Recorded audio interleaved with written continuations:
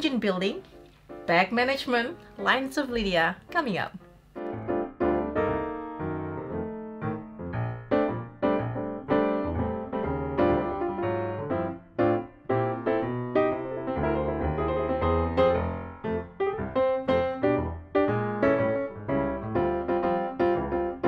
Hi, it's Tarrant. And Stella from Meeple University. Today we'll talk about Lions of Lydia. I played this game first at Gamma 2020. It was at Reno with the designer Johnny Pack. So that was a prototype, went to Kickstarter. Now it is fulfilled, published and available. Yes, and I played it later than you, but I have, of course, played it. Of course, so we're going to talk about how the game plays, overview, and then what we think of it. Yes.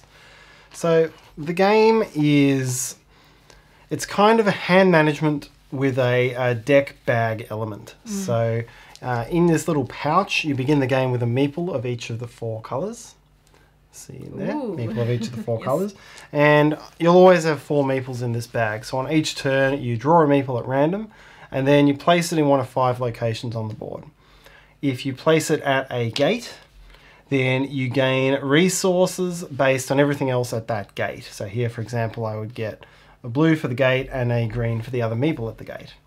And if you've got certain cards already, so it's a card and engine building game, if you've got a certain type of meeple, or basically if you get a combination between a certain meeple and a certain gate, then you'll get some other bonus. And as the game goes on, if you really specialize, you can get stacks and stacks of resources from just putting one meeple at the right gate. Yep. Then once you've resolved the gate, you pick up one of the meeples from the fountain and put it back into your bag. And the meeples stay there until they go into the middle. So whenever after you've done a turn, if there are 2 meeples of a given type at a gate, then they mosey on down into the middle. The other thing you can do is when you draw your meeple, ignore its colour and just place it at the fountain, and that lets you either buy cards with your resources or upgrade cards with your resources. And so you can buy as many cards as you want from one of the 4 sides of the board. Again, they all have a resource or a coin cost on them. Or all of those cards have that same cost to upgrade, and you can if I had 2 red here, I could pay those and flip this over. And that's really the majority of the game. Some of these, it's all about getting good combos out of these, getting good points because they will level up as you upgrade them. Gold meeples will come into the game as cards get purchased, and when you place with a gold meeple, you can change one of your resources into gold. Which is wild, so it's a good way of making things wild. You get to, there's an important element of maxing out your resources, because once you max out a column, you get to increase this track, and this track lets you get more cards. So at the start of the game, you can only actually hold 3 cards, but as you level this up, you can get up to 9 cards, and then start to unlock a whole lot of points. Or you can upgrade for free, you can flip for free, alternatively. Yep. You also get that once you go down, and then when you go up again, you get it. But it's not as easy as it looks. I was like, oh, I just thought, can you do that? Can you drop 1 at least and then go up? Yep, but then, you know, if you change the coins, you have changed all of your things to the coin, by the way. It's not just 1. Yep, so it still takes a couple of actions to get it done, even if you're optimizing it. The game has limits on all the resources, 12 coins and 6 of one of these, so you can't just hoard and buy everything at once. And it has a few modules. We used 2 of them, one of the modules last time. Yep, I think there's 8 modules. Yeah. There's a lot of different modules in there just to add little bits of little differences to the game, little other ways of scoring. And also flexibility. Yes. So that thing that we used, what was that?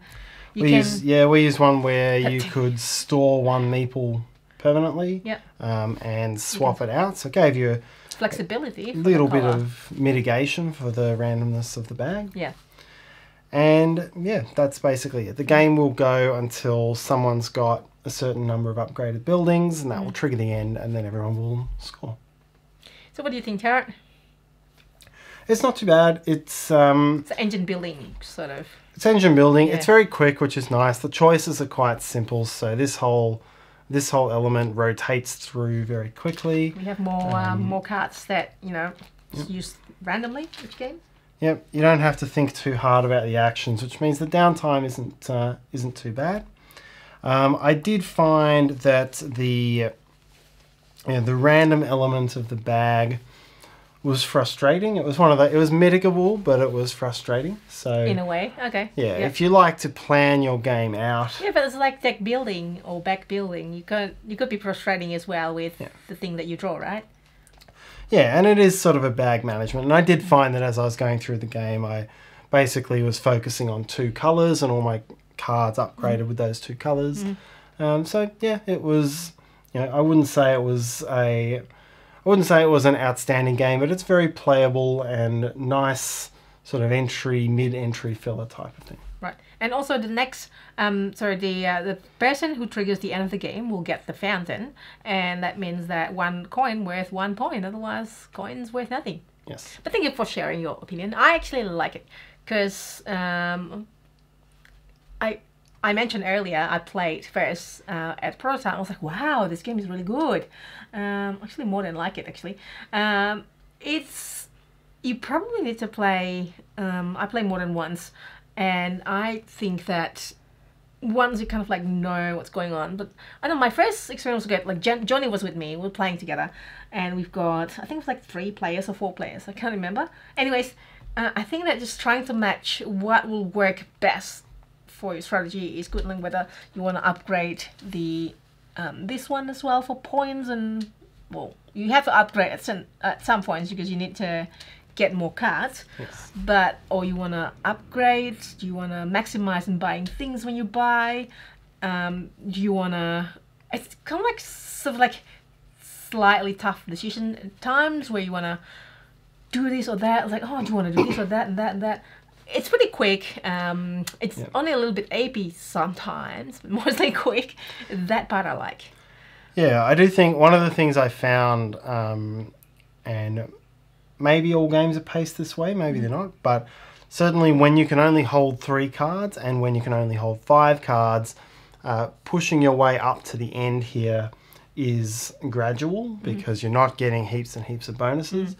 Once you hit this 8 and 9, I did find that you could really roll things through, and the couple of players who got to that 8 and 9 first ended up with a lot more points. They were probably only 2 or 3 turns ahead of the other players, so you know, what you see on the score pad is not a true reflection of the closeness of the game, but there definitely was an escalation there. Escalation, that's right. Yeah, it was pretty slow to begin with, but then towards the end, oh my gosh.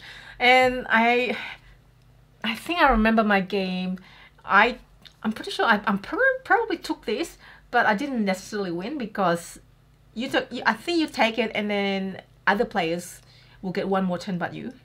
Yeah, last time I played, I took that. I triggered the end because I had lots of points, but I had to spend all my coins to actually trigger it. So I didn't have any coin points for it. I just stopped anyone else from getting it and stopped anyone else from scoring from coins. Both from scoring from coins and from having more than 1 more turn. Yeah, that's actually true. So I really think that it's a nice one. This is the engine building part, so you can activate. We get more stronger action when you activate, but others are more end game points where you. Yes. Yeah. Yeah, there are some end game point ones. These purple ones, they cost coins, and you get points based on certain resources or certain types of cards. And even if you upgrade it, you get even more points, like that 1/6 per 2 of the red resources. Yeah, I reckon it's a pretty. I seriously think it's a pretty solid game. I really like that engine building element to it, and tough decision. That's usually my favorite, like the engine build and tough decision. So I wish you like it more. Maybe a few more plays with different modules. Yeah, for me the engine build was fine. I didn't find the decisions that tough because they were pretty much determined by what I pulled out of here. Not really. Like, what do you want to buy? Whether you want to upgrade here or upgrade there. I don't know. It's mine anyway. True. Anyways, have you played it? Did you bake it? What do you think of it? Let us know in the comment sections. maybe you can help me change tones. Well, I mean, you don't not like it, but be kind of like neutral-ish on it. Yeah, but I like it. So I wanna play more. So I wanna try to get Tarrant to play more. So let us know in the comment sections what you think of it, or even any other games that is similar to this. I still think it's a pretty solid mechanics. It's straightforward, pretty solid. There's not really little bits and pieces like a lot of rules. The rules are pretty simple. Yes. And that's it. Hopefully you find this useful, and if you do, please hit that like button and subscribe to us if you haven't already done so. I'm also on Instagram, so hopefully you'll find me there too. I'll find you, and hopefully we'll see you in our next videos. Bye.